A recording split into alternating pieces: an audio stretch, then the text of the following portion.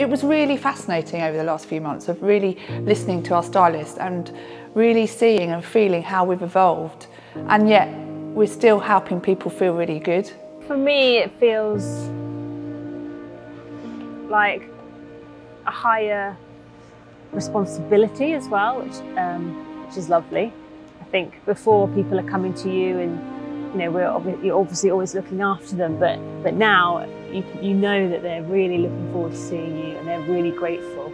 So I think that feels extra special as a stylist, to feel like you're not just giving them a haircut to go out, they just really feel like you're bringing them back to being themselves after months of them feeling like they've been getting away from themselves. I'm way more confident talking about the future with people now than I was before because of how we work, and it's just in my nature now. It's never just about today, it's about the future. It makes me feel so good to know that we have so much potential and power in ourselves to just make people feel good by just looking and listening and, stroking virtually. You realise that you're changing people's lives, making people happy.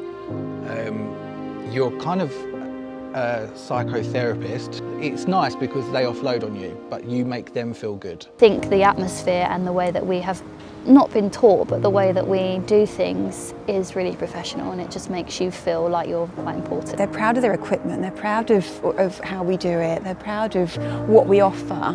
And they, I think they embrace it, and I'm just happier to be recognised as not just a hairdresser. I think I do feel like more valued in society as a trade.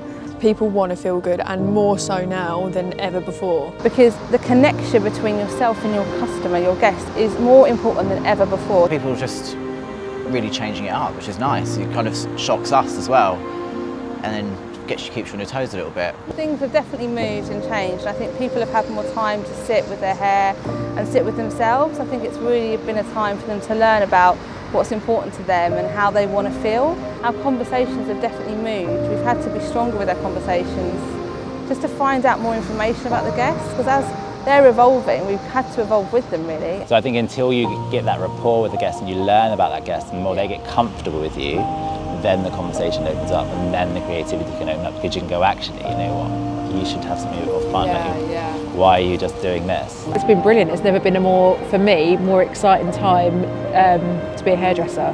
Guests are much more open, which allows me to be much more creative. And you're given the time to actually create the vision that you want with their hair, and it's in a lovely environment, and I just think, it definitely just makes you more passionate, makes you love the job more, just makes you more creative. You see the difference between someone coming in and someone walking back out, and I think to know that you have made someone feel that way, to know that you have made someone smile from ear to ear is the nicest feeling. It's what they give you back, the care they give you back, and just the joy that you give them, like from having their hair done, and they come out and they're like, oh, I just feel myself again, and you're like, well, you have been yourself, but you put their new hair on them and they're like, oh, I am me now, and it's just nice to see that.